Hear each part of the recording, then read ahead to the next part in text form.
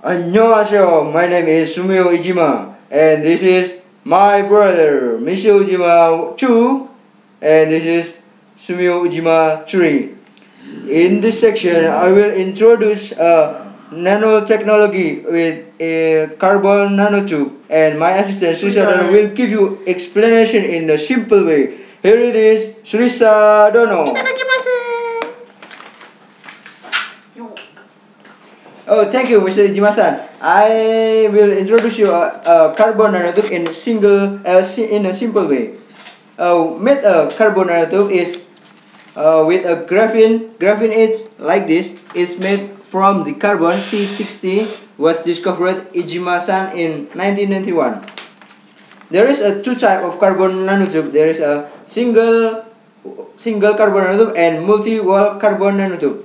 Single carbon nanotube was made by roll up the graphene like this, just one layer graphene like this, and multi-wall carbon nanotube we use more than one. It can be two or several, and it can be like this. The distance about from 0.36 nanometer from the one and the other carbon nanotube.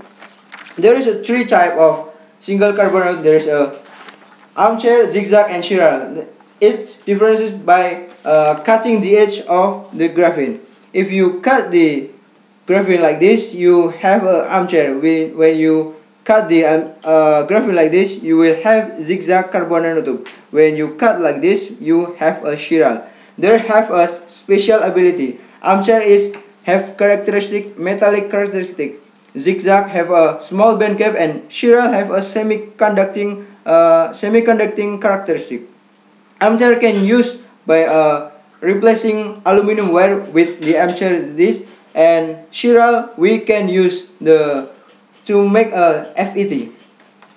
There is a simple way to introduce carbon nanotube, and in other chains we can meet and we can explain further than carbon nanotube. Thank you. See ya.